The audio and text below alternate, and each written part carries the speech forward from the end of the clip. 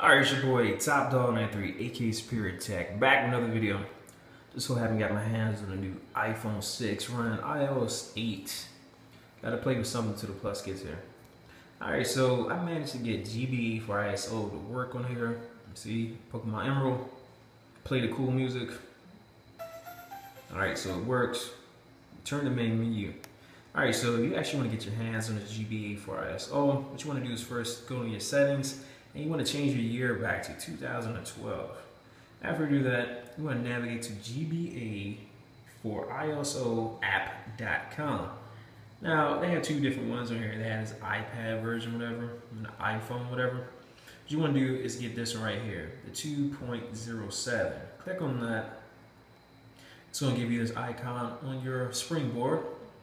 Now, once you get the icon, you're going to open it up. It's not going to have any games on there, so you actually have to get some games. So how do you get the games? What you want to do is open up Safari. And you want to navigate to coolrom.com.au. Use that little search icon, type in whatever you want.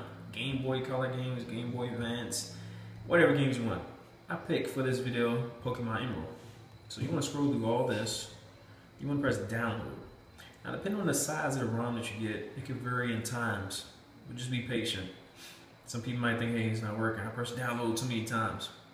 All right, anyway, once I finish downloading, this one's only 6 megabytes. I'm gonna click on this, open in GBA4iOS. Once you do that, you get a game in there. Bam, resume. It works. It's that easy, man.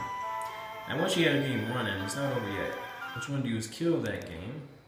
Boom, like this. You want to go back into your settings and you want to change your year back to 2014 or auto. After you do that, open back GBA4iOS again, click on your game, and then you're good to go. Alright, so that's the video, man.